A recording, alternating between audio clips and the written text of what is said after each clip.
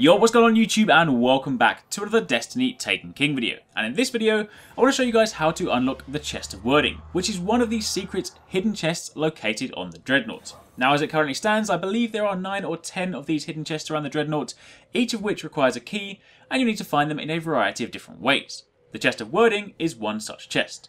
If you guys do find this video helpful, then it'd be mega awesome if you could leave a like and show some support. It does really help me out, and obviously it helps other people see this video. Now, as mentioned, the Chest of Wyrding, in order to open it, will require a Key of Wyrding. And in order to get the Key of Wyrding, you're going to need a Wormsinger rune.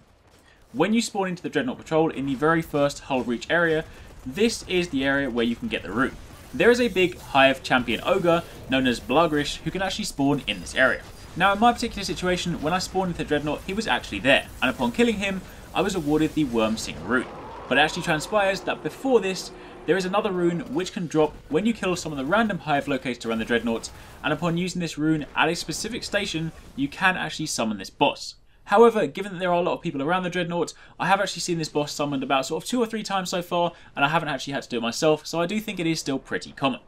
Either way, if you do see this big guy here, stop what you're doing, make sure you kill him, because then when you kill him, he'll drop one of these kind of pyramid orbs on the ground, go over, pick it up, and you should get a rune. Now sometimes they can vary, but for my entire fire team, we all got the Key of Wyrding. If you actually take a look at it, you'll see it says Wormfeeder rune. Kill enemies on the Dreadnaught, death resets your progress. And as you can see, you have to get a total of 50 kills. Once you do that, that will turn into a key. And in my case, it turned into the Key of Wyrding. You then simply need to go and find the corresponding chest, and you can then open it up. And in order to find the actual Chest of Wyrding itself, you're going to want to head to the Mausoleum. When you spawn in at the start of patrol, you start in the Hull Breach. If you go through the tunnel, just down from there, you can actually get to the Mausoleum. And from there, what you then want to do is turn right, and on the right hand wall, you'll find a door a little way down. Inside that door, if you go down, you'll find a chest, and that is where you'll find the Chest of Wyrding.